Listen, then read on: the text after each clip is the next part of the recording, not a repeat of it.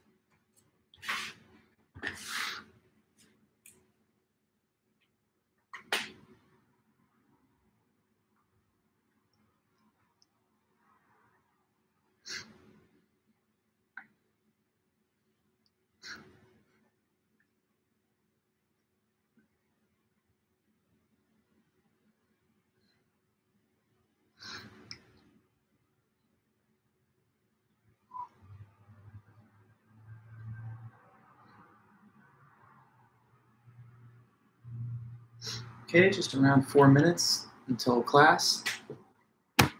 I like to just arrive a few minutes early, set up the stream in case anybody gets to the meeting a few moments before class time. So anyway, see a couple of us here. And just a few minutes.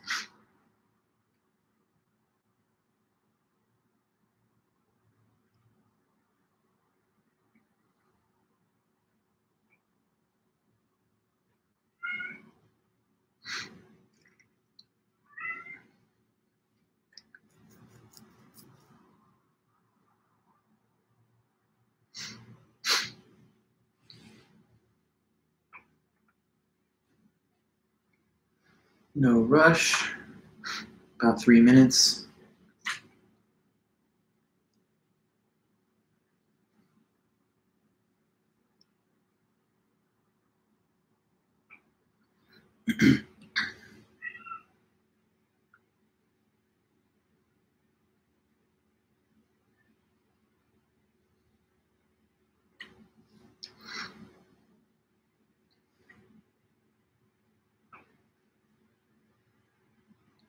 Welcome everybody that's showing up.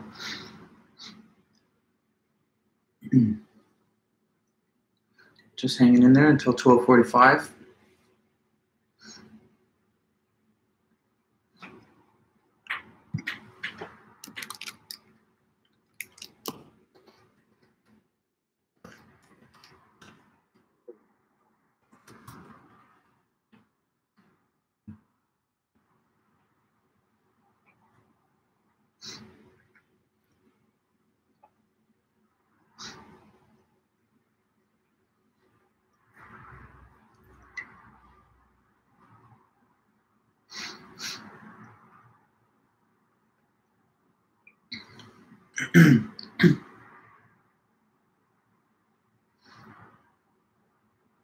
Hey there, Devin. Good to see you.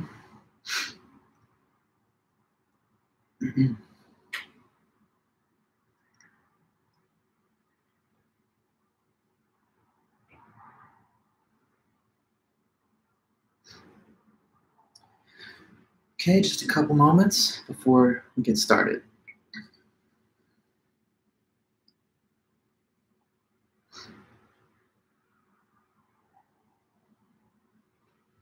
Hi, Ariana. Good to see you again.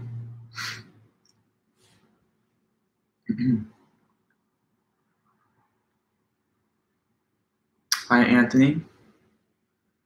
Hope you're having a good one. Hi, Amber. Hey there.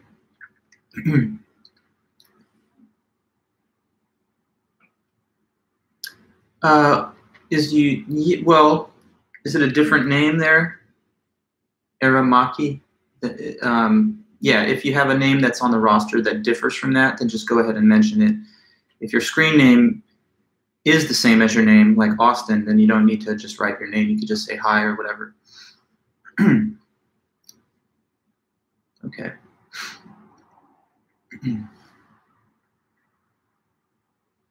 Hi there, Alina, Amber, everybody else. All good to see you guys.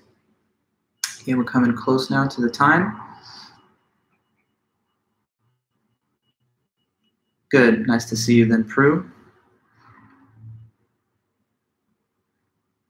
All right, well, welcome everybody. I can see that it's now pretty much 12:45, so I'm gonna let our class get started and get underway. Thanks again for your attendance and for just being here and making the meeting. I hope all you guys had a good weekend. I know it was the Super Bowl weekend, so maybe some of you got to catch the game on Sunday. I mean, in a way, it was probably not the most competitive of all Super Bowl competitions that we've seen. You know, it wasn't really close, but it's always kind of fun just to see the game and the, you know, halftime show and whatever else. Peachy says hello, so checking in over here. Good girl. And so, yeah, let me remind anybody here that if you're in the meeting and you're watching right now, please do just mark off your attendance by putting a comment in the live chat. You can say hi, hello, or just whatever you want. But as I was mentioning just a moment ago, if you're using a screen name that's different from your name on the class roster, then make a note about the name. Yeah, no, I see you there, Paul, not to worry. And good to see you. And I got your message. I sent you your reply too, so I appreciated your kind message. Okay, so good. Happy to see everybody here. Let's just kind of resume where we left off last time. So the first thing I want to do is kind of just review some of the material from the previous lecture. And with your guys' help, we'll just kind of cover some of that material again. Then we'll press on, and I'm going to deepen your understanding of argument a little bit by helping you to comprehend the difference between deductive and inductive arguments and deductive and inductive reasoning. So that's the main goal of today's meeting. But let's first review. So last Thursday was our first real lecture in the semester, and we all kind of just began the discussion by talking about what is a good or a bad critical thinker. So anyone here that has the memory or the notes or both, let me know if you can put in the chat, what do you think is a good critical thinker? What overall kind of description is it to say that someone is a good critical thinker? Let me see what you think on that, and then that'll be we'll jump off from there. So yeah, let's see, what do you think? Good critical thinkers of the world, who are they? What are they like? What is the defining characteristics of such a person? Okay, good, Devin. So it's a person that would not believe a claim unless it's based on a good argument or good evidence, I think, right? And second, and that's also good, Prue, is the kind of person that can back up their own claims with evidence and arguments. So yeah, it's a two-way street. When you're the one hearing information, you need to see that it's based on some kind of credible argument or evidence before you would accept it as true. And if you are a person making a claim to another person, then you would try to always make sure to provide good reasons or evidence, arguments to back your own views up. Bad critical thinker would be the reverse. That would be the sort of person that does believe things without good reasons or without good arguments. So they'll just believe things for no good reason. And then a bad critical thinker also doesn't have the ability to provide good reasons and arguments to defend their positions to other people. Preston, you say belief of a claim based on good argument or good evidence. Yeah, well, that's what good critical thinkers do. They will believe such claims only that are based on good arguments and evidence. Okay, good. And so we just talked about like different examples of people and kinds of people that could fit these descriptions, like lawyers, scientists, academics, professionals in various fields that have to make precise judgments, like doctors. These would be good critical thinkers because they come with arguments and evidence when they give some kind of reasoned point of view. And we also talked about examples of bad critical thinkers. I don't know, very small children, those that follow tabloid journalism, maybe conspiracy theorists, you know, et cetera, cult members and stuff. So we said that our goal in this class is to try and become better critical thinkers rather than worse. We want to try and go towards the standard of a good critical thinker. After that, we all talked about what arguments are. Okay, so Peachy, come on now. She's like really being a lovey-dovey this morning, so she's all over me, but I'll move her if I need to at some point. But right now I'm just reviewing, so it's okay. Next thing we talked about is arguments. So good critical thinkers are good at presenting arguments and also evaluating incoming arguments to see whether they're good or bad. So let's mention again, what is an argument in the sort of formal sense as described by logic?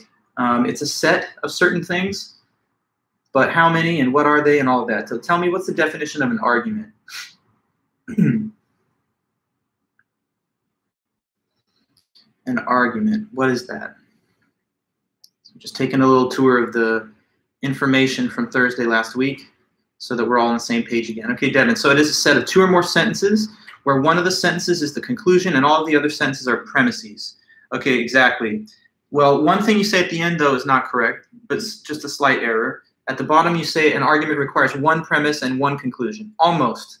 It requires 1 conclusion and at least 1 premise. So you can have more than 1 premise. It's not that it has to have exactly only 1. You know, many arguments contain 2, 3, 4, however many premises. But yeah, every argument is a combination of sentences where there's more than 1 because you have a conclusion and then at a minimum 1 premise. Now, like in the case written, the argument here,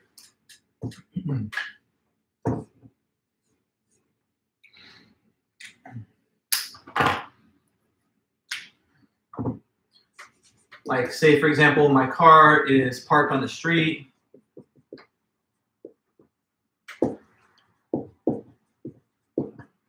This morning, my car was wet.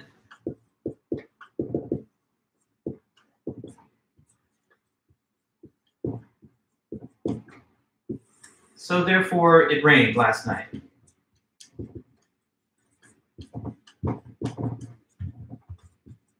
I'm just giving like a random example here of a possible argument just off the top of my head. But Kayla, it's also not necessarily that it's only 2. I mean, it's just at least 1. It's the way of thinking about it is it's greater than or equal to 1 premise. So you can have 2, 3, 4. It can be 1. It just cannot be 0. That's all. In this case, there are 2, though. True enough. So, and now, Paul, you give another example. My car is parked on the street. Today is street sweeping day. Therefore, I should move my car. Yeah.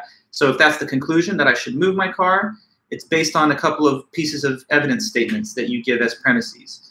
In this case, I'm using these 2 statements as evidence towards this conclusion. The conclusion I'm trying to establish is that it rained last night. Why would I say this? Well, because, for example, one thing is my car is parked on the street and it was wet this morning. So therefore, I conclude that it rained last night. Okay, so in any ways, it is kind of, yeah, it is street sweeping day for some of us, so you might want to be careful about that. But nonetheless, guys, this is just an example of an argument. Now, what's the conclusion of this argument? It's the statement that is at the bottom. And that's something also important to remember. When we write out arguments in logic, we write them in what's called standard form. And so when you have a standard form argument, the conclusion is placed at the bottom. This horizontal line serves as a divider between the 1 conclusion and the premises. The premises are listed above this line, and they have to occur on separate ledgers. So they cannot be on 1 continuous line. By numbering them, it helps us to remind that they're supposed to be listed vertically like so.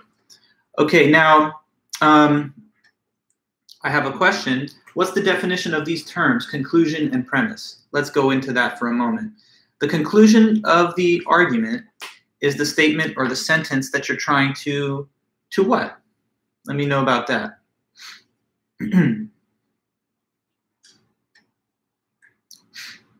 Let me just know. Yeah, so you're trying to prove it. And to be even more precise, it's to be proven true. You're trying to prove or show that the conclusion is true, that it's something that's true. The premises now, well, no, Anthony, let's not mistaken the word valid. Hold off on the thought of validity. That's something that we will talk about today. Validity I've not yet introduced. Validity is a concept that pertains to whole arguments, not just for one statement in the argument, like the conclusion or the premise. But fair enough, we're trying to prove the conclusion to be true, exactly. Question again? about the definition of premises. What are premises of an argument? The premises are the sentences, the information that you're giving as what? How do they relate to the conclusion? What's their role? Premises are stated in order to what? It's evidence to support the conclusion. Yes, that's right.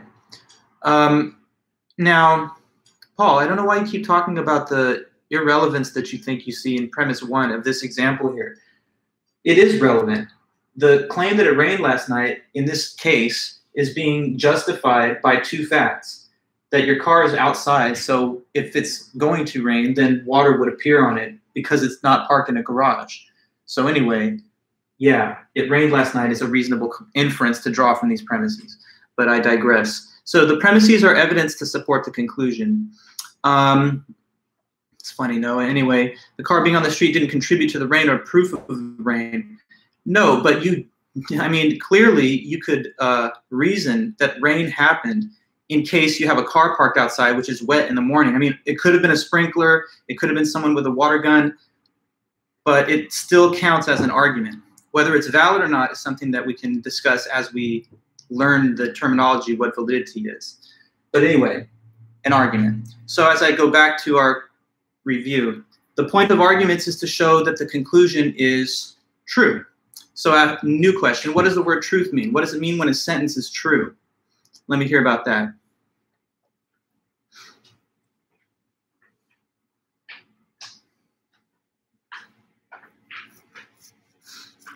What does it mean when a sentence is true?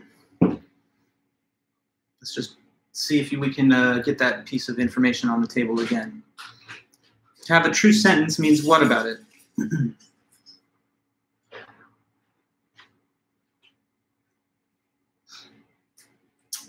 No, Austin. No. You can have a true thing that nobody's proven yet. Like, I don't know, if I killed a person and buried him in the desert and no one knows it, that could still be true. It's not true, okay? But like hypothetically speaking, things could be true even if no one's found out yet. So, Devin, a sentence is true when what the sentence says matches the facts of reality. Correct, yes. So, take one sentence that says Dr. Vulich is wearing a watch.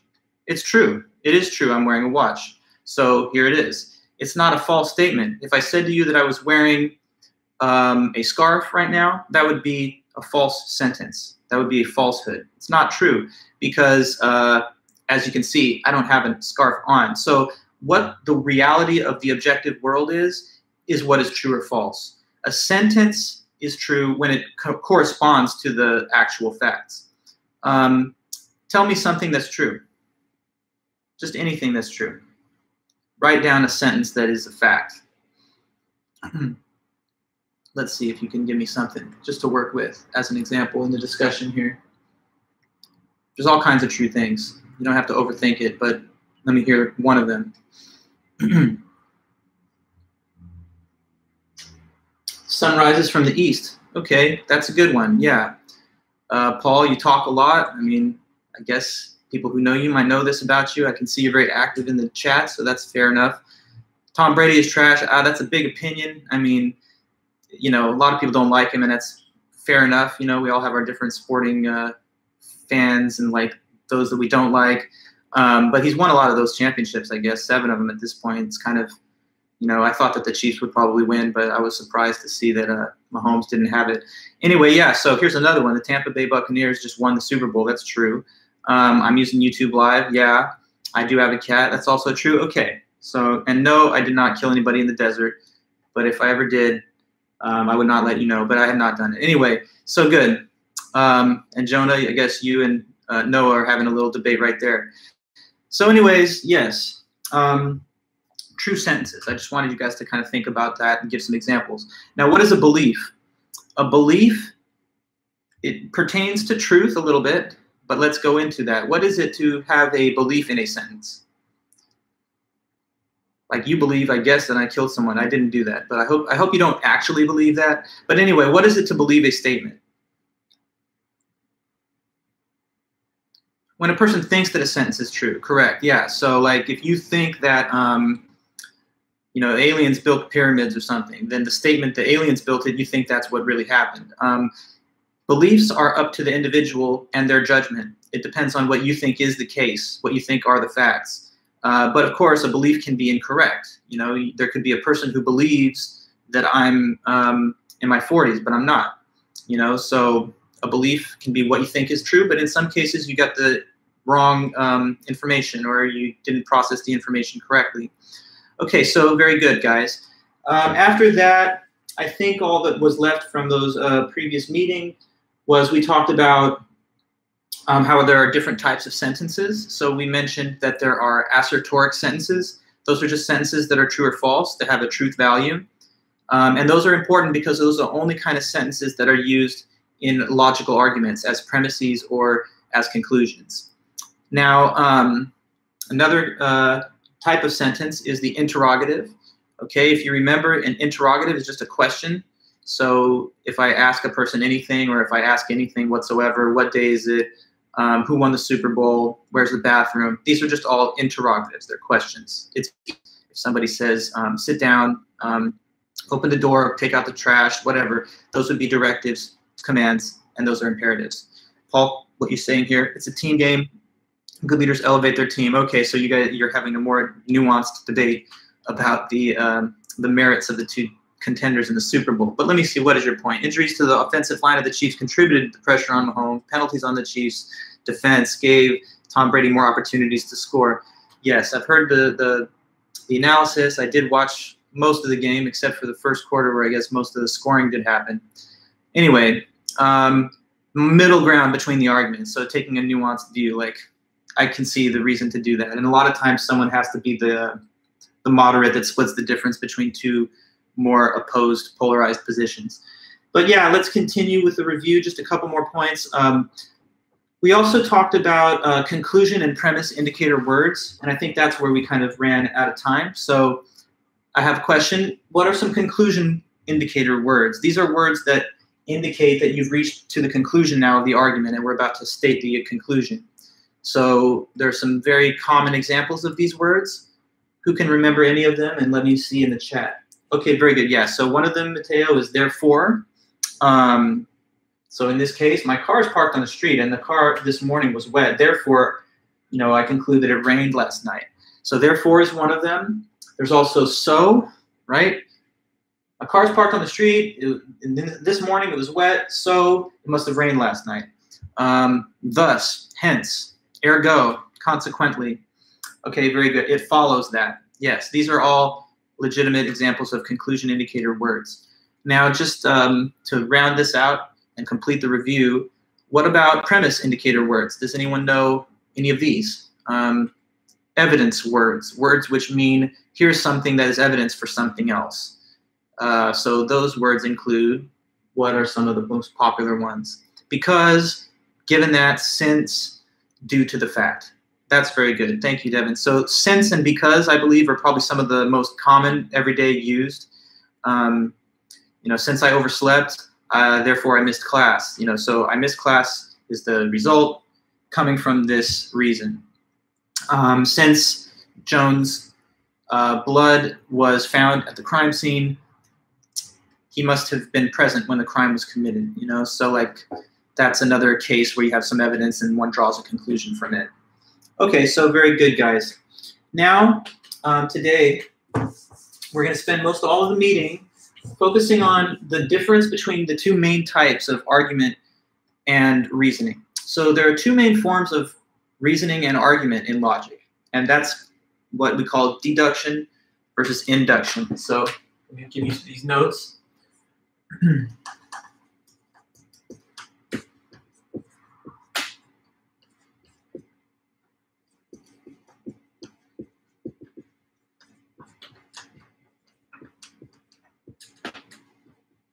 Okay, so we have deduction versus induction. Those are two modes of reasoning. And we have arguments that are deductive arguments, and we have, on the other hand, arguments that are inductive arguments. So today we're really going to try and make sure to understand what is a deductive argument and what is an inductive argument. That's a major fundamental stage-setting concept or distinction within logic, and so we're going to try and make sure this comes through clearly right at the beginning. Okay, so let me begin then with my analysis and statement of what is deductive argumentation. Okay, so a good deductive argument is what we call deductively valid. Okay, so when you're dealing with a good deductive argument, that's the label that it has, deductively valid argument.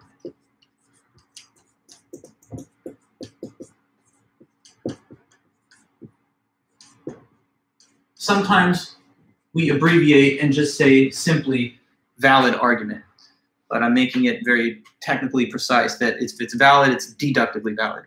Okay, so the definition of a deductively valid argument is this. It is an argument in which, where if the premises are all true, then the conclusion must necessarily also be true. Okay, so here's the definition. If all of the premises are true,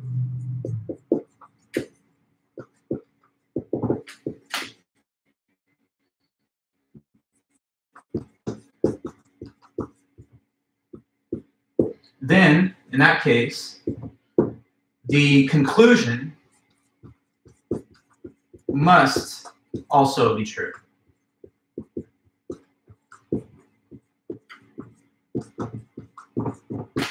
Okay, so I double underline the word must because that's really the most essential elements of this definition that you want to hang on to.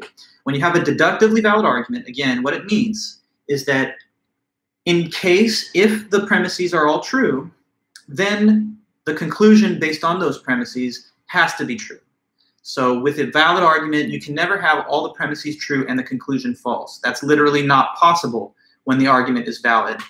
So let me just provide you with some reasonable examples of this.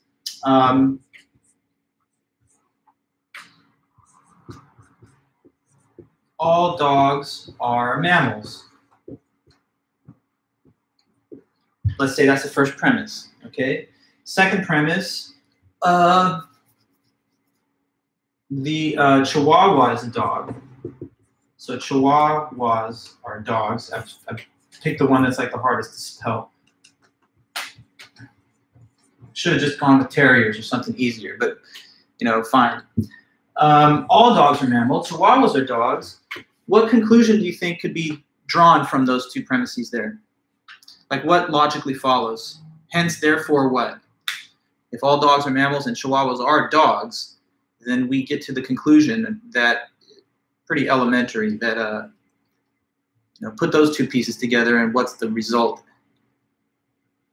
Well, it is true that all dogs are dogs, correct, Paul, but that would be a tautology. So the valid conclusion here is that Chihuahuas are mammals, yes.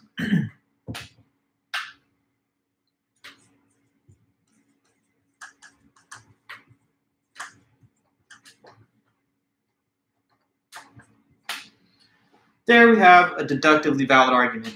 And let's make sure we are all clear why it's valid. Because assuming all dogs are mammals, and they actually are, but suppose they are, and suppose then you have one species that's a member of the category dogs, or one breed, I should say. So if this is a breed of dogs and all dogs are mammals, then yes, this breed being one of the dog types is also a mammal. And this can be shown as a valid argument through the use of what we are calling Venn diagrams. So maybe some of you have ever used Venn diagrams in earlier studies in math classes or stats classes or something. But look at it like this. So I'm going to draw this circle, and this circle is just going to stand for dogs. So the letter D is there. This is all the dogs. So suppose that it's a set of all dogs. That's this circle, what it stands for. Now, to show that premise one is true, in other words, to visually depict on this diagram that all dogs are mammals, I'm going to draw another circle and I'm going to label it M. And that circle of M is going to stand for all mammals. So how shall I draw that circle in relationship to this one? If I'm going to just sort of visualize the diagram which shows that all dogs are mammals. That's my question. Tell me how to draw the M circle to fully... Well, that's not quite correct, actually, Paul, because that would be saying all mammals are dogs, and that's not true. Do you understand what I'm saying? So it's around. It has to surround. It has to subsume D, okay? So that D is a proper part of M.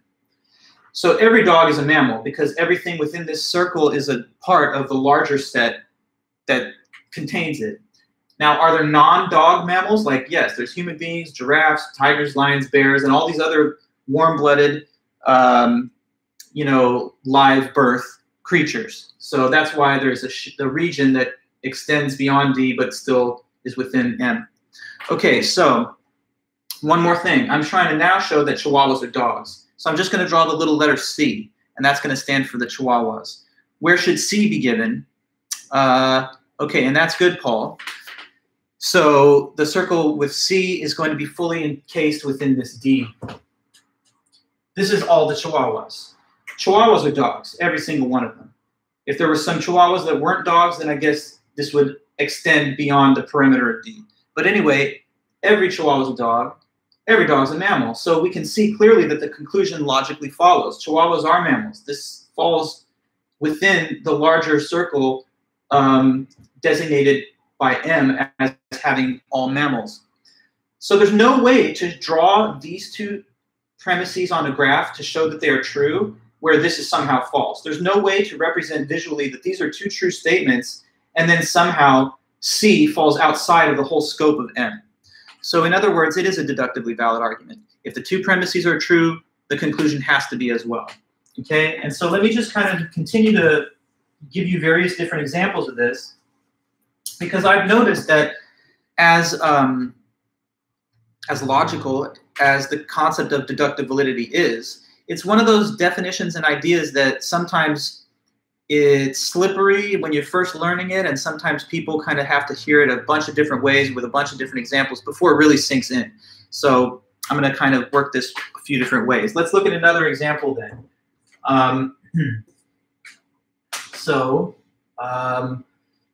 Costa Mesa is in California.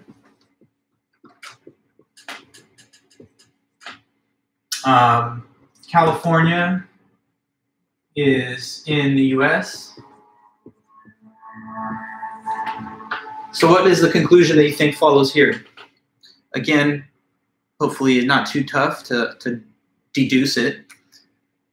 But now make a deduction. What can clearly be concluded on the basis of these two premises? Costa Mesa is a part of California. California is a part of the United States, so Costa Mesa is in the United States, yes.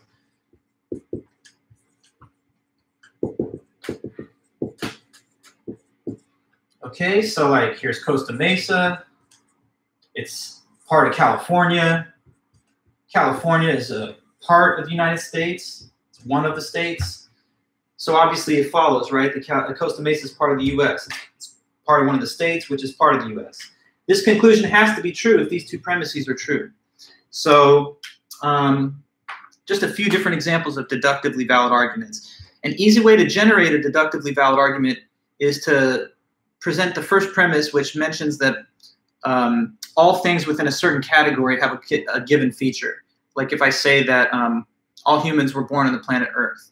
It's an all statement, and it mentions a feature of everything that's a human being, like every human was born on this planet. The second premise would then, in certain cases, mention an individual who's a member of the given category. So you could say, like, Michael Jordan is a human being. And in that case, you would notice the conclusion that follows, that has to follow from them, is that he was born on the planet Earth. So if you have like a generalized statement, an all statement, a universal generalization, and then you can supply an example of a member of that category, then it would follow that they have whatever additional property members of that category have to have. Another example could be with the use of words like no, which is also categorical. So like if I write out this statement, no woman has been president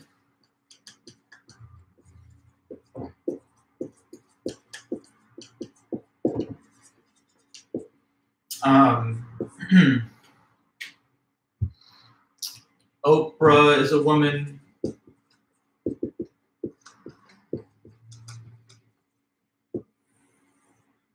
No woman's been president. Oprah is a woman. We can, I think, derive the conclusion here, what would be that conclusion in this case? There's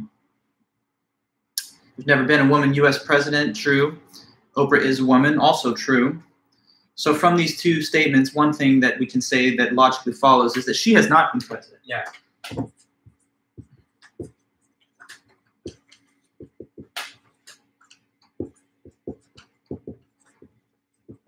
Okay, so I mean, in this case, what would our diagram look like? Well, this could be the set of all presidents. Over here, we have all the set of women. They're disjoint, they don't intersect, they don't overlap because there's not a member of both. There's no president that's been a woman, there's no woman that's been a president. So they're isolated and separated. Oprah is a woman, one member of the class woman. And you can just see here visually, know that she's not been president because she's a member of a class that is completely discontinuous with a different class over here, standing for those that have been presidents. So it's just another deductively valid argument. Okay, we could go on and on and on pretty much forever, and there's infinitely many variations on the same definition of deductive validity. All human beings have two parents. Tom Brady is a human being, even it's just another deductively valid argument. So hopefully that's making some decent sense. Maybe I'll throw one more out at you, okay? Okay, so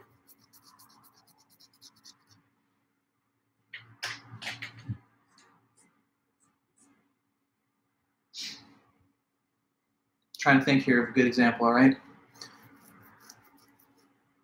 And then, okay, here we go.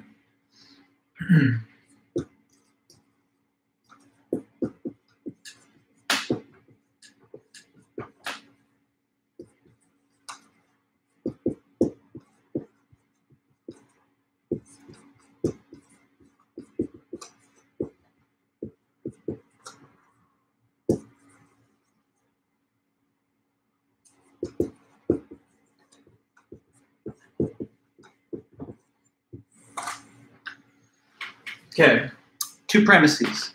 One, the first one says that Tom Brady is older than Dr. Vulich, which is true. The second one says that Dr. Vulich is older than Anthony Davis, also true. Now, something follows from these two statements. It's not too hard to deduce, but you'll let me know. What's the valid conclusion of this argument? That Tom Brady is older than Anthony Davis, yes.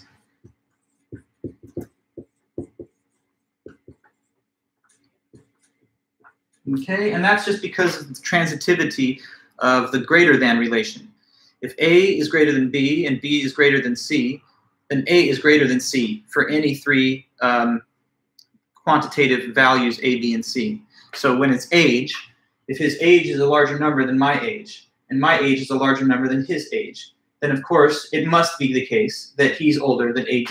And we could run the same kind of valid argument with any kind of quantitative measure where there's greater than or less than. Like it could be about height. LeBron James is taller than me. I am taller than, I'm just thinking of somebody short, maybe Kevin Hart. So therefore LeBron James is taller than Kevin Hart. That would have to be a true conclusion if the two premises are true. Because I mean, if you have this, LeBron, and you have this, Dr. Vulich, and then there's Kevin Hart over here, who's pretty short, then obviously him being taller than me being taller than him, there's no way that it could not be true that he is taller than the third member of the set. Okay, so I've just spoken of what is a definition of deductive validity. It's an argument where if the premises are true, then the conclusion has to be, not just might be, but has to be true as well. And these have just been a couple of different examples of arguments which have that form. Now, the next thing to go over is what it is for an argument to be sound.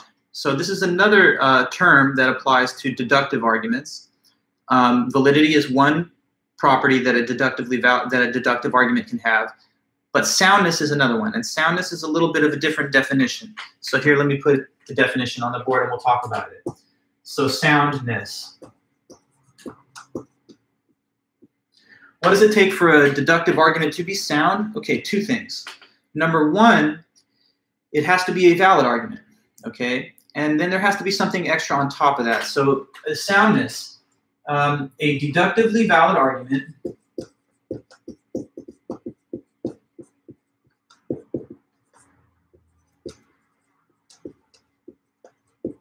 with all true premises. So that's key.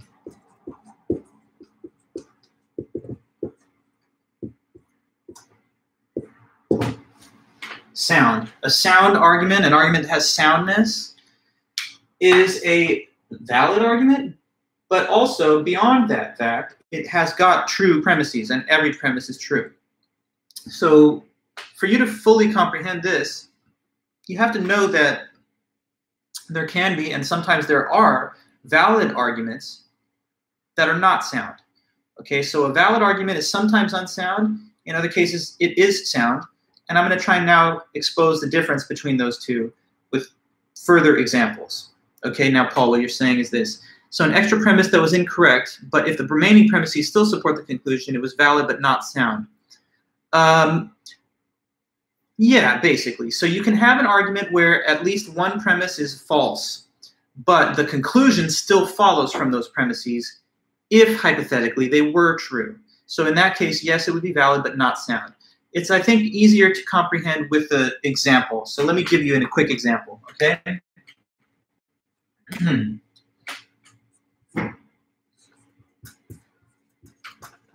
All human beings have walked on Mars.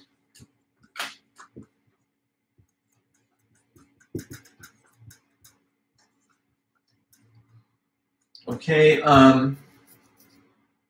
let's say Tom Brady is a human being.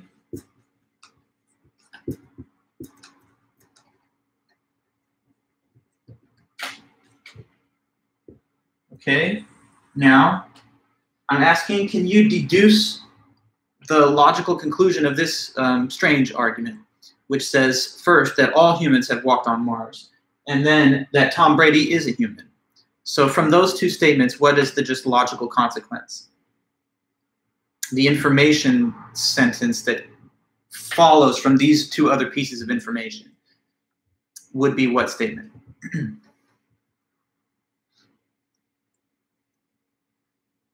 All humans have walked on Mars. He's a human. So, good then, Preston, that Tom Brady, therefore, has walked on Mars.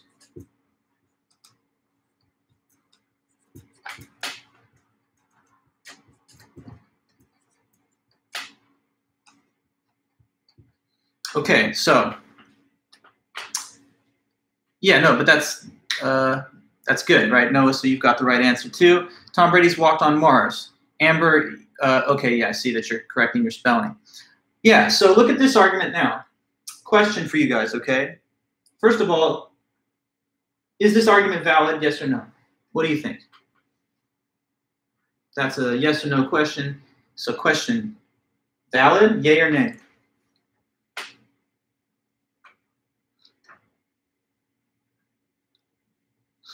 So Preston, you're saying no. And Prue, you're also saying no. Kayla, you're saying yes. So we don't all have this, we're not all on the same page just yet, but we'll get there. And let me tell you right now, the fact is this is valid. This is a valid argument. It's 100% valid. Why? Well, because validity does not mean the premises are true. It just means that if they were true, right? You have to think hypothetically. You have to think about the scenario, hypothetically, where the premises are true. And then you have to question whether in that scenario, just on the basis of an assumption, would this have to follow? And it does. So just logically speaking, this conclusion does result from these two pieces of information above. With validity, we're not really evaluating whether anything in there is true or false. We're just asking this other question. Does the conclusion logically follow from the premises? And in this case, it does. This conclusion is the logical result of the two premises given here. But, and now this is the distinction I wanted to try and make sure we're getting clear on. Although it's valid, and Preston, I see you've already said this above, but to the rest of us, let's try and be on the same page. It's valid, but it's not what? What do you think I'm trying to gesture towards here? Although it's a valid argument, now we're developing our terminology, it's not what other thing. It's valid, but not what? Good, exactly. It's not sound. And now that you've learned the definition of the word sound, tell me then, be precise, why isn't it sound? What is throwing this argument off from being sound? What information or part of the argument negates it from being sound? Because there's a specific reason, and it's not too hard to point out. If it's a sound argument, every premise has to be true. And of course, good Noah, premise 1 is not true. Premise 2 is true, so let's not be overstating it, Kayla and Devin. You say premises. Well, Tom Brady is a human being, and that's one of the premises, which is true. But overall, though, if it's a sound argument, every premise has to be true, every single one. And in this case, number 1 clearly is false. Have you walked on Mars? No, you haven't. And we know that so far in history, nobody has done that. No human being has done that. So we have a false premise. But on the assumption of its truth, and on the assumption of the second premise's truth, the conclusion does result from those premises. I see maybe choosing Tom Brady as the example leads to all the humorous asides about whether he's really a human or not. But yeah, it's fine. I see your funny your comments there. So yeah, let me show you a little diagram just to make it very abundantly clear that this is a valid argument. Say that we have a circle which stands for all human beings, and so that's your human beings. If all of them have walked on Mars, then this would be the diagram to look at. Every human being falls within the broader circle of M, things that have walked on Mars. I don't know, are there Martians and other aliens that have done it? Well, all of us have on this first premises claim. Tom Brady is a human being. Here he is, he's one of us, one of those humans. So according to the statements anyway, the conclusion does have to be true. So it checks out on the criteria of validity because the conclusion is just a logical consequence of the premises, and that's all that validity by itself requires. But to have that additional virtue of being sound, the premises would have to all be really facts, like in the real world. And so it's valid but not sound. Let me just state that clearly.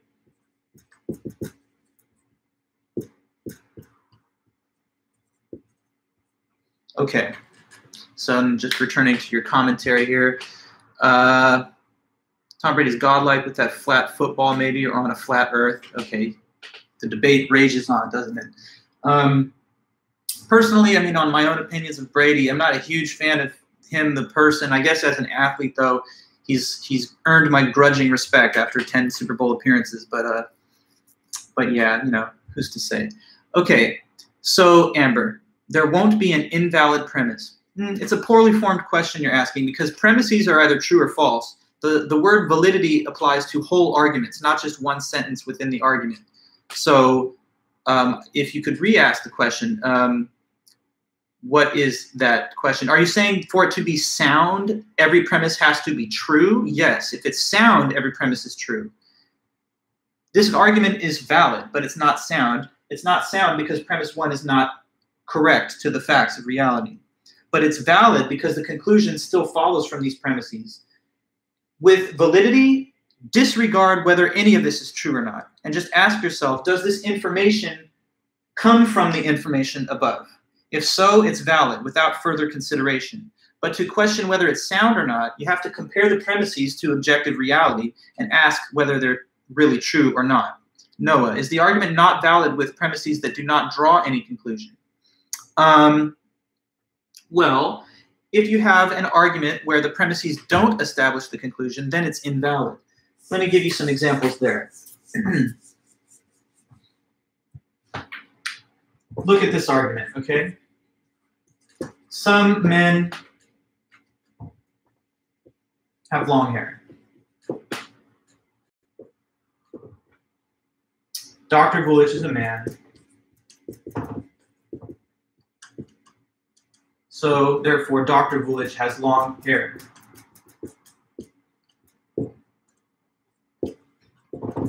Question, valid or invalid? Is this argument valid or is it invalid?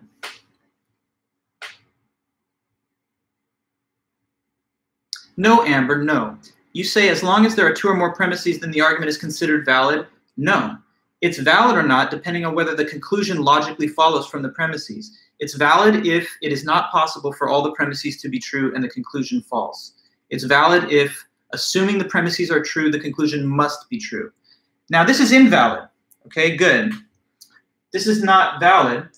Why isn't it valid? Because this conclusion doesn't follow from these premises. Okay, suppose that I say some men have long hair, and they do. So here's men, all the men. Some of them have long hair. So here's the long hairs. Some of them are men, the overlapping section of the two circles in the diagram. So suppose I'm Dr. Vulich, a man, and here I am. Does it follow that I have to have long hair? No, because the first premise does not say all men have long hair.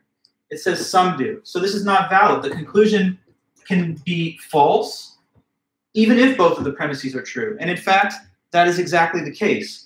Both of these are true statements, and this is false. So it's an invalid argument because that's even possible.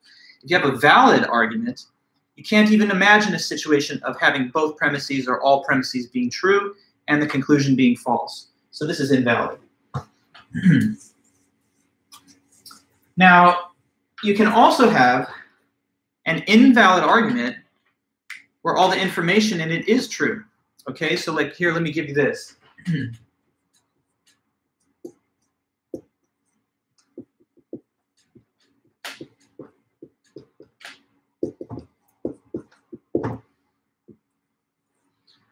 So let that just be our premise statement. Dr. Vulich was born in California. And then suppose the conclusion just says, Dr. Vulich is a professor.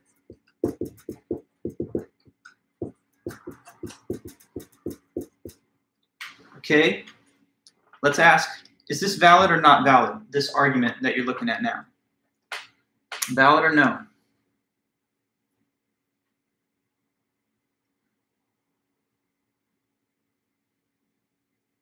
It's invalid, yes. Everything's true, but it's not a valid argument. That's also correct, Paul. Now, one thing I have to say, though, Paul, a slight correction. You say everything is true and sound. I know why you're saying that, because all the statements are true. But soundness technically only exists when it's valid also and the premises are all true. So because this is invalid, that is one of the two criteria for soundness that doesn't get checked off in this case. So soundness is validity plus. Validity plus facts are all the premises. And this is unsound, not because the premises are false, but because it's invalid. Now, let's go over why it's not valid. You say, Khan, no support. Well, this is the support for the conclusion, but it's bad support. Why? You say no and no evidence. Also not quite correct. This is the evidence that is given by the argument for this conclusion. So why is it an invalid argument? It's invalid, yes, but tell me why. Because it does not follow from the premises. That's a good way to put it, Prue.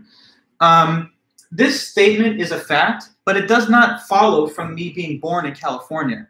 In other words, the fact, even though it's true that I was born in California, does not logically imply that I would become a professor, even though I did. All of you guys, most of you anyway, were also born in California, and I know that none of you, at least right now, are professors. So this fact does not establish this fact. Therefore, even though the statements are both true, it's an invalid argument. Or if you want to think about it slightly differently, we can clearly imagine a possible universe where this is true and this is false. Since you can imagine such a universe, the argument is not valid. With a valid argument, it's not even conceivable for the premises to be true and the conclusion false.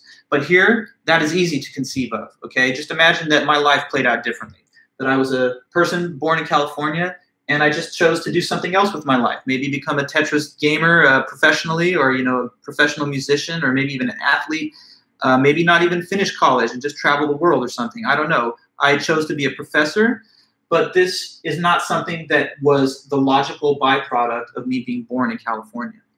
Okay. Paul, you say, when I moved out here 20 years ago, the saying was, no one is from California. Well, yeah, fair enough. A lot of people that are in Southern California, especially Los Angeles, come here from all around the country. But anyway, you guys understand what I'm talking about. So yeah, me being born in California doesn't establish the fact that I'm a professor. So it's an invalid argument, even though these are all true statements. Okay, so just understand that a valid argument can have a bunch of false premises. In that case, it just wouldn't be sound. You can also have an invalid argument where all the premises are true if they don't imply the conclusion. I don't know if I mentioned this before, but I'll just repeat it if I did. When you studied math and stuff in your early elementary school days, and you learn how to do basic sums like this: 2 + 2 is 4. The visual that you have is much similar to the way that a logical argument looks in standard form. The result of the above is placed below this line. And this is just what has to be the case if this mathematical operation involving the terms above happens. So with a logical argument, you have to have a conclusion that is the result that follows from the above information. And if that is the case, then it's valid, period. Soundness, though, does require estimation of the facts of the world and how they compare to the information of the premises. Paul, you say all dogs are mammals, terriers are dogs, and therefore all dogs are, sorry, I'm looking at your argument. It's hard to read it out. What is the conclusion? Conclusion, terriers are mammals? So all dogs are mammals, all dogs are male. The male statement, though, is the conclusion that you're using. So let me try and write out what you're writing here. All dogs are mammals.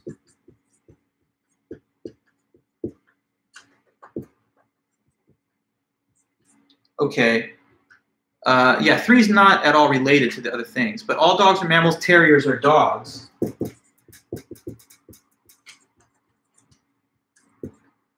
You understand, right, that the conclusion of this would be that terriers are mammals. Yes.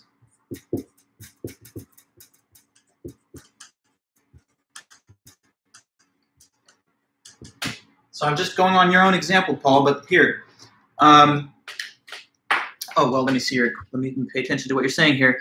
Conclusion, terriers are mammals. 3 was unnecessary. Okay. Interesting question that you're asking. What if there is a piece of information listed in the premises that is not related to the valid conclusion? Well, as long as it doesn't contradict the conclusion, it could be put there, but it would be unnecessary to mention. That would be like an extraneous point within an argument. Suppose that I say this to somebody, and I'm an investigator. I'm trying to make the case that Jones is the culprit of the murder. So I say here to the jury, presenting my argument to the jury, look, jurors and judge and everybody watching, Jones is the killer. I'll tell you why. When the forensic investigators went to the crime scene, they found fabric from his clothes that he's known to possess all over the crime scene, plus his DNA was found at the crime scene. Also, it's a nice sunny day today. Therefore, he's the murderer. Now, the other information given implies his guilt, at least reasonably so. The fact that it's a nice sunny day when he makes the argument, even if that's one of the premises, it doesn't necessarily weaken the argument, but it's unnecessary information that's unrelated to the conclusion that you're drawing. So in an ordinary context, it would be weird and awkward to bring in irrelevant information as one of your premises. But it doesn't technically render the argument invalid as long as it doesn't contradict the link between the other premises and the conclusion that you do write. Okay? So good. Hopefully that answers your question. And now you're writing, how does that affect the valid sound definition? Oh, no, but that was before I gave the summary. So now we're all on the same page. Good. Like if I say all dogs are mammals, like your own example, all dogs are mammals, terriers are dogs. I own a cat, therefore terriers are mammals. The third premise is completely out of place, but it's not necessarily that it makes the argument invalid. It just makes the argument a little bit lengthier and less elegant than it could have been. Yeah, it might impact your credibility speaking to someone. They might be like, why are they citing pieces of info that don't really relate to their claim? So you could be criticized for that, and that's probably why you wouldn't do it in real life. But just being formal and speaking about definitions, that would not by itself defeat the validity of the argument. Okay, yeah, so it would just be a sort of an issue of how you want to appear when you make the argument. You want to be taken seriously. So if you take in and present irrelevant information, the person might think, well, you have a pretty good ability to reason, but you also have a questionable sense of relevance. So that would be, I guess, what I could say in reply to that. Okay, guys, well, good all around so far. I think we're making some nice progress. We're learning what's validity, what is soundness, what's the difference between these two different concepts. But they both fall within the realm of deduction. Okay. Let's see. So, I don't know. Next, I guess we'll talk about the other side of this type of distinction, induction. What are good inductive arguments? Yeah, sound does require validity. That's true. Okay, so now let's switch over to the other main type of argument. I said we're doing deduction and induction. So now we've learned all about deduction. What is validity? What is soundness? On the other hand, though, we also have inductive arguments. And when you have inductive arguments, a good inductive argument, the label, the terminology is not valid. It's rather strong. Okay, so inductively strong argument. Let me give you the definition.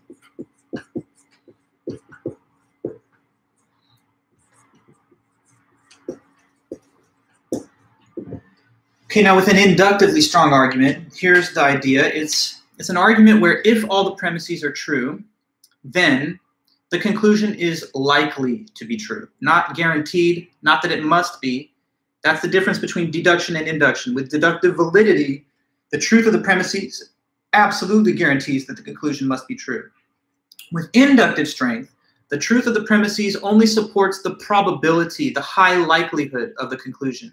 But with every inductive argument, no matter how strong, there's a little wiggle room for the possibility, at least, that the conclusion could turn out to be false, even though all the premises are true.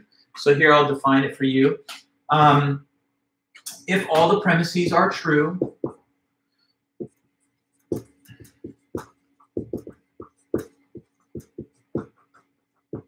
then in that case, the conclusion is highly likely to be true.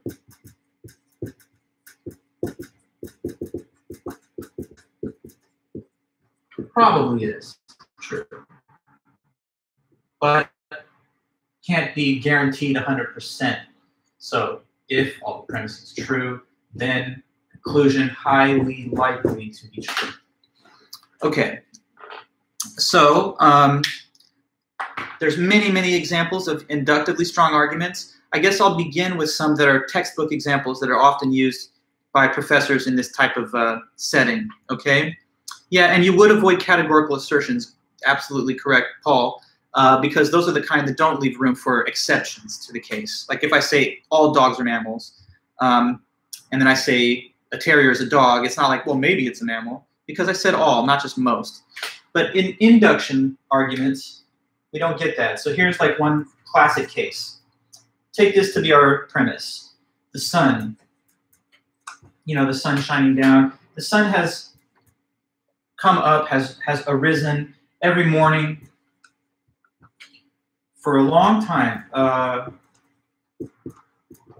So, I mean, it's not even a year, 10 years, 100 years. We're talking billions of years because of the whole span of the Earth's existence. It's been in orbit around the sun as a central point within our solar system. So the sun has come up every morning for literally billions of years. That's a long track record in history. So what might be a conclusion that is a safe conclusion to draw based on this premise? It seems probable, highly likely, that what?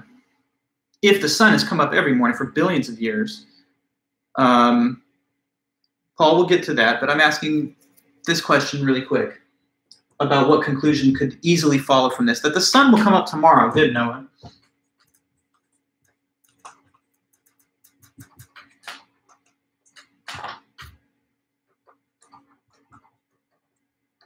Tomorrow, just kind of abbreviating there. That's an inductively strong argument. So let's think about what it's saying. Do you think the sun will come up tomorrow? I hope so. I mean, it would be kind of depressing if you thought this was it. This is the last day, and then tomorrow it's not going to happen anymore. So you believe it will come up, but it's not for no reason. It's not like you're just, it's a hunch, I think maybe. It's based on a very extensive prior record of the sun's performance going back millions, billions, just geologic timescales here. So if it's been doing that every morning for billions and billions of years, one would assume pretty reasonably that it'll do it again tomorrow, that this pattern will continue to persist, at least into another case. But here's the thing. Can we absolutely guarantee 100% that it will come up tomorrow? I mean, no. At a certain point, the sun, of course, exhausts its fuel supply, and then it explodes into a supernova, and at that point, there won't even be a sun, and we'll just all be engulfed in the explosive outburst of its material getting ejected out into space. We think that's not going to happen for billions of years, But we can't say that it won't happen tomorrow. I mean, what if a giant celestial event, like a huge asteroid, collided with the sun, breaking it apart? Or what if the Earth got struck by a giant, massive object passing through space, and therefore there is no Earth from which to observe the sunrise or whatever? So we don't think those things are going to happen overnight because they have not happened for so long. And so when you have a pretty long pattern in time, it becomes pretty reasonable to assume that it's going to continue to go on. But unlike a deductive argument, this conclusion remains possibly false, at least to some small possible degree. Okay, so let me see what you've said here in our comments. The sun coming up, the sun's really old, it'll come up again, facts. Paul, you're saying the Earth's been rotating for billions of years, another example, so it will rotate tomorrow. Sure, yeah, that would be another fair example of this. And we're all going to freeze to death tomorrow, that would be depressing, certainly, yes. Would it be also lit and depressing? I mean, maybe, you know, if you're a nihilist, then you could sort of see both. But anyway, yeah, that's an inductively strong argument. Now, from this kind of base, we can spin off any number of different examples. True enough, Paul, we all know that we remain stationary as the sun. Sorry, we're rotating around the Earth and tilting on our axis. So the appearance of sunrise is because of our axis tilt as we, you know, rotate around it in orbit. But I'm just borrowing from common speech that people use. It rises in the east, sets in the west, you know. Yeah, so, no, it's fair. It's all fair. Okay, so I'm just saying now we can generalize from this example to other various examples of inductively strong arguments. Take athletic performance. Has Tom Brady made the playoffs every year for 21 years? I'm not sure. I know he's made the Super Bowl 10 times, and I think that even in the years where he didn't make the Super Bowl, he was still qualified for the playoffs. So anyway, suppose that you have an athlete like that. He's made the playoffs every year for 20 seasons. So then you conclude, therefore, he'll make the playoffs again next year. Now, can we guarantee that he will make the playoffs next year? No, but if you have a performer who's done that well for so long, it seems reasonable to assume that the pattern will continue on another case. Let's see, when you get in your car and you turn the key and what do you think is going to happen? That the engine will start. Well, why do you believe that? Probably because even if you don't articulate it to yourself, you have some kind of informal reasoning in the background like this. I've owned this car for 5 years or however long you've owned it. Never once has the engine failed to start. So today when I put the key in there, it will start. But we all know that mechanical failures, etc., can happen, and they can unexpectedly disrupt your assumed conclusion in an inductive argument. So we have to rely on induction because we have to gain some kind of reasonable sense of how things will be based on patterns that we've already seen established by the past. But with induction, unlike with deduction, they only take us as far as the high likelihood of the conclusion, and they cannot absolutely guarantee the conclusion, even on the assumption that the premises are true. Yeah, and so you're talking about Aristotle here. Aristotle's time, the understanding that they had of the relative position of the sun and the other planets. Yes, correct. It wasn't until Galileo, really, and we're going to talk about Nicholas Copernicus using newly invented telescopes in the late medieval, early Renaissance period. They were able to verify that we orbit the sun. It was actually the church that held back this understanding in the pattern in the period of time where Galileo and Copernicus were doing their work. They were persecuted for saying this because it was considered unorthodox. Why would God have put the planet Earth not in the middle if he created man in his image and the whole universe is here just for our species to inhabit? Anyways, though, that's a bit of a digression. I hope we understand then the sort of format of inductively strong arguments. I can give you many others. Me, I've never broken a bone so far in my life. And I'm in my 30s. So, if I say I've never broken a bone in over 30 years, so I won't break a bone today, that seems probably pretty reasonable for me to conclude.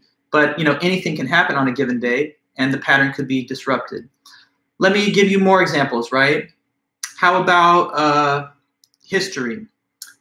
The United States in over 200 years has never elected a woman president. So every president has been a man for over 200 years. One might conclude based on that the next US president will be another man. Can we say that's certain? No. I mean, we've had viable women candidates, and I guess Hillary Clinton made the closest approach of a woman to successfully capture the White House. So it doesn't seem like it's impossible, but when 200 years of history are there, it seems like you got this inductive pattern. Nonetheless, an inductive conclusion can sometimes turn out false, even with that pattern in the past. I can think of, like, we're talking about presidents. Prior to the election of Obama, every U.S. president had been a white man.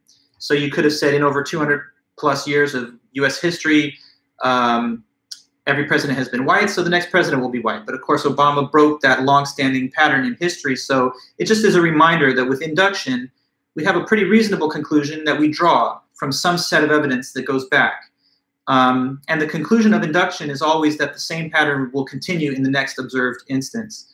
But as I've mentioned over and over, with induction, it's still possible for the conclusion to turn out otherwise. And that's the difference between deduction and induction. Deduction, the conclusion must be true if the premises are. Induction, conclusion is probably true if the premises are. Now here's some more commentary. Olympic Games are held by elected countries every 4 years. Yes, Amber, good. You could say that going back hundreds of years, we've had an Olympics every 4 years. So we'll have one next year.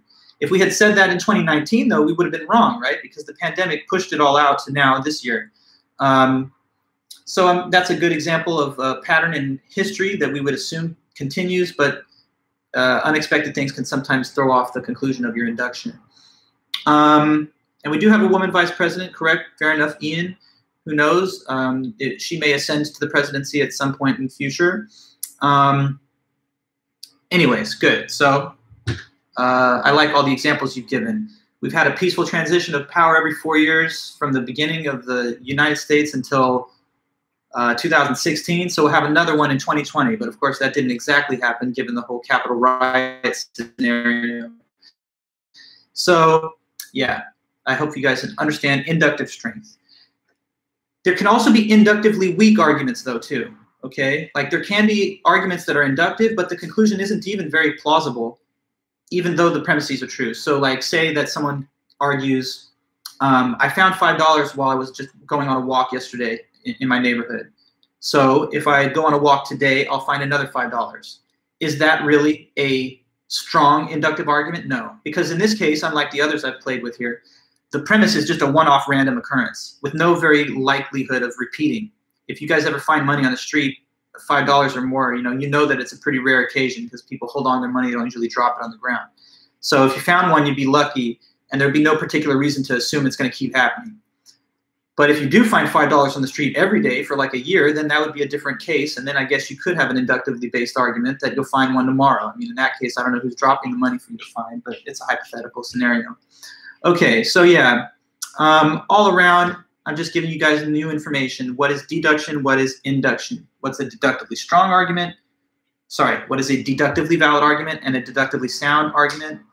And then what's an inductively strong argument and an inductively weak argument? So let me hear from you guys if you've got some contributions here. I've seen some in the comments, and I kind of wanted to come back to them, but now let's do this. What do you think could be an example of a deductively valid argument? Let's try that first.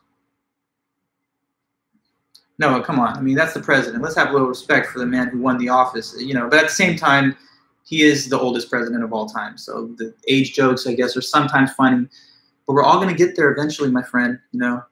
What about when you're up there? Just saying. Anyways, yeah. Nonetheless, a deductively valid argument. What do you think?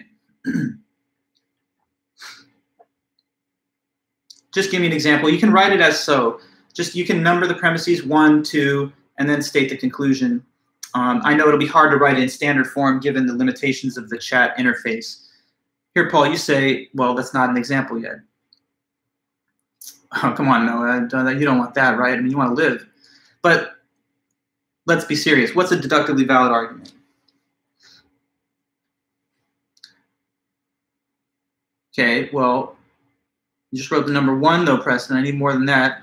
Amber, I'm sorry, I'm confused. I said deductively valid. Deductively valid. So we've done induction for a while. I'm going to step back to the other definition and ask someone if they can try and create right now a deductively valid argument. Now, here's some hints. You can use words like all or no in order to state the first premise, and that sometimes helps you get going.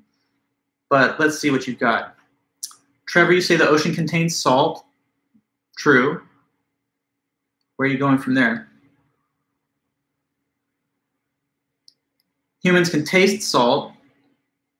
Usually they can, and that's fair enough, yeah. Some people have COVID, I guess. They can't taste anything. But anyway, so humans can taste the salt in the ocean. Yeah, I guess that would make sense. It's a bit of an odd presentation of argument, but it makes sense. The ocean does contain salt. Since it has it, humans can taste it, and therefore humans can taste the salt in the ocean.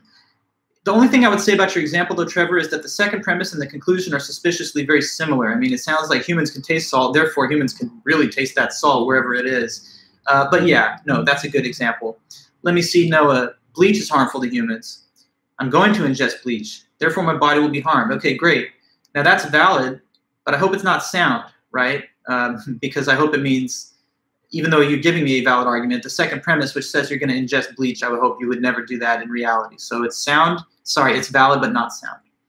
Okay, Ian. Planets are round. Earth is a planet. And I'm sure that you're going to say that it's, therefore, hit me with the conclusion.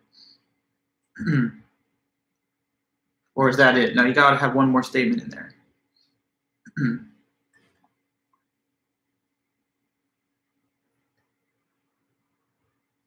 Or not. I mean, yes, correct. Thanks, Ian. So planets are round. All planets are round, I think.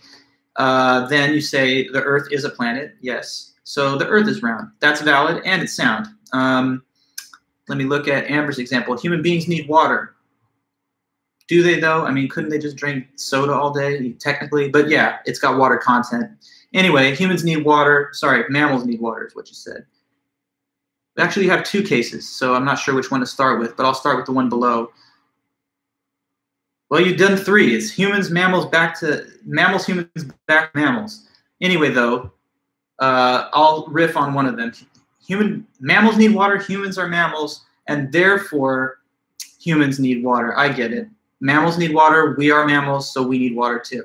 That's perfectly good, and that's valid and sound. Okay.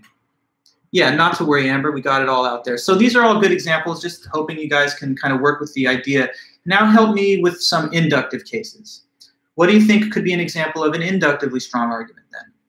Noah, let me look at your example that you just wrote. Water, H2O that is a necessity to humans. Okay, say you're thirsty, that you're going to ingest water, and therefore your body will not be dehydrated. Well, you know, all these pieces of information are more or less true, but the way that they are linked together is a little bit not as tight as it could be, because you say it's a necessity, but something being a necessity doesn't necessarily mean that any quantity of intake is going to fix your dehydration. You know, say that you're like severely dehydrated and you just have like a couple of drops of water out of a thimble, then you'd still be dehydrated in that case. And I only mention this, I'm not trying to be nitpicky, but as a logic teacher, when you're going for a valid argument, you can't leave any room. You can't leave any room for an interpretation even of the premises that allows wiggle room for the conclusion to be false. Okay? But I understand, you know, what you're working on and the basic gist of your argument, and that does make sense. Yeah, so back to another question, though. Let's go into induction land one more time, guys. So who can throw out an inductively strong argument? Let's see one of those. And don't worry about the typing and keyboard issues. It's all fair. Inductive strength. Okay, Ian, is this the inductive one? Let's see. It's already it's off on a weird foot. Evolution is an ongoing process, but where are you gonna go with this? Or anyone else, please, you know, supply us with some examples. You say evolution is an ongoing process, and then from there, animals will continue to evolve. Okay, well, it's a little bit underspecified. What you could have said is something like, the process of evolution has generated new life forms and new adaptations for billions of years. So the process of evolution will continue to do this tomorrow or something. One issue is that if you don't specify the time frame that the pattern will continue to happen, then it might make the argument a little less specific. Like if I say, people have always drank water, so people will always drink water, always speaks of the full span of time into the full future. it's good to sometimes make the argument a little more reserved and just speak about the next instance of something, like the next case. So if I say that John has come to school every day and never missed a day for being sick all through K-12, then a better conclusion would be to say he won't miss school tomorrow, instead of saying so he'll never miss school again, because that takes the inductive conclusion and extends it to further cases than just one more. Okay, so more examples in the chat. Prue, an apple a day makes the doctor go away. I eat an apple a day, therefore I still might get sick anytime. Nah, this is not a good one though at all, because first of all, it doesn't really look like it's inductive, because what you say is categorical. Every apple makes the doctor go away when you eat it, and so I eat an apple every day. The conclusion you wrote, it totally contradicts the premises. Why would you still get sick if the premises say apples make the doctor go away and you're eating them? I'm a bit confused as to this, but maybe you're just trying to give an example where the conclusion is false even though the premises are true. Inductively strong arguments aren't that, though. The conclusion is likely to be true if the premises are true. So you should have given a conclusion where, like, I'm not going to get sick or something. But anyway, Devin, Dr. Vulich has a prescription for glasses. Dr. Vulich owns glasses, and therefore Dr. Vulich wears his glasses. No, I don't have to wear glasses, even if I have a prescription and even if I own them. And in fact, I don't wear these glasses at all, except when I'm teaching. I don't really need them. So, you know, you could not conclude that I wear glasses just because I have a prescription and I own them. I could be a person who likes to have them, but just chooses to not wear them. So that does not follow logically from the premises. Amber, Tom, just random character name, arrives at the gym at 8 for 5 years. I like this kind of example. You're talking about a pattern observed in the past, and then the conclusion is that it continues next time. So if he's come at the gym, if he's arrived to the gym 8 a.m. every day for 5 straight years, let's assume he'll probably make it there again tomorrow. Good. Now, Mateo, funny example. I've never died in the past, so I will not die ever. See, this is what I was saying. It's better to just state it in a more limited time frame. So if you say, I've never died on any day of my life in 20 years, however old you are, so I won't die today. That is inductively strong. You know, if you've made it this far, it seems like it's going to continue for at least another day. But as we know in life, nothing is absolutely guaranteed when it comes to life and death. So it's inductive, not deductive. Okay, Paul, I'm generally healthy. So if I keep doing what I've been doing, I'll probably continue to be healthy. More information could be given, Paul, to make this a little bit of a cleaner argument. You could say like your number of years that you've been healthy with no exceptions. And then, you know, you could also indicate in what future time frame you expect to remain healthy. Like, I'll be healthy tomorrow, I'll be healthy this week. If you say I'll be healthy for the whole rest of my life, again, that's too open-ended. And we know that conditions change, especially as you get older. Jake, football teams want to win games. You win games by scoring the most points. One team will try to score more points than the other team. Okay, so that's the conclusion. Football teams do want to win games, fair enough. You want to win games by scoring the most points, also true. And therefore, since they want to win and that's how you win, one team will try to score more points than the other team. Okay, are you calling this inductively strong or deductively valid? I suppose I would say that it's inductively strong because you could have a team that is not motivated to score more points. Maybe they're depressed or they just are trying to throw the game. They're kind of trying to cheat and bet on their own loss. But for the most part, you would assume no. If they typically try to win, then this team will try to win. Okay. But you do state the first premise categorically, which is one issue where it could be a little picked apart. You know, you say football teams want to win games, like all of them do. That creates no room for exceptions. So maybe if it's inductive, you should have said most of them want to win, or I don't know. Trevor, I have trees in my backyard. The trees have been there for years, so they'll be there tomorrow. Okay, good, right? Reminds me of something that happened to me, actually. I have a bike, or I had a bike, and I would leave the bike out on my balcony because I thought it's secure. And eventually somebody just came and stole it because I didn't have it locked up. I had that bike for 15 years, classic Schwinn from the 1970s, the old fixed gear, heavy frame. I love that bike, and it did get stolen off my own property. So, you know, when I saw it gone, I was thinking inductively, like in 15 years, leaving that bike there, no one stole it. So I thought they wouldn't steal it today. But that just shows you that sometimes when you rely on induction as much as we have to, you can still be surprised. And sometimes you have to think about the possibility of the conclusion not turning out to be true. Okay. Jim takes mushrooms with the same environmental factors every Saturday. He's had a good trip every time, so he'll have another good trip on Saturday, sure. If this person's never had a bad trip on mushrooms and they keep doing them, maybe that will continue to happen. But again, it can't be guaranteed. So, blah, blah, blah, blah, blah. Not the New York Jets, haha. Game 16, Chiefs rested most of their starters because they clinched the first seed already. Not quite playing to win. Okay, that's unrelated commentary on a team's effort level when they already thought they would lose. Yeah, so anyway, I'm happy with our discussion for today. Today, what we wanted to do is just learn about deduction versus induction. What's deductive validity, soundness, what is inductive strength, and a bunch of examples of both. On Thursday, when we return again, we'll start to drill into deductive argument even more by learning what are 4 forms of deductively valid argument. So that'll be the main lesson on Thursday. And I'll also assign the first homework assignment on Thursday, which will be due a week after that next week on Thursday. And so you'll get details and clear instructions through Canvas and also in the class meeting on Thursday. So anyways, I guess I'll let you guys go. We have a few minutes until 2:10, but I think that's all the info I had planned for us today. So it's all in there. Anyway, if you need anything between now and then, let me know through email. Other than that, just have a good one, and I hope you guys are having a good week so far. Yeah, I never broke a bone. Yeah, well, I mean, I didn't skate a lot as much as all my friends did and stuff. I was never too good at it, so I guess that kind of spared me a little bit. To be honest, I might have had a small stress fracture in the right ankle one time from running, but I never went to the doctor, and I just kind of dealt with the pain for a few months. I was limping pretty bad. You say, do you have to do the reading in the textbook? Yes. So the first assigned reading from the pages in the book is listed in the syllabus for Thursday. So yeah, try to read those pages prior to the Thursday meeting. And for each class meeting, look at the syllabus and try to read the pages assigned to that date before we come into class. All right, everybody. So I think we're in pretty good shape. So I'll see you guys then next time on Thursday. For now, have a good one and take it easy, and I'll see you soon. Bye-bye.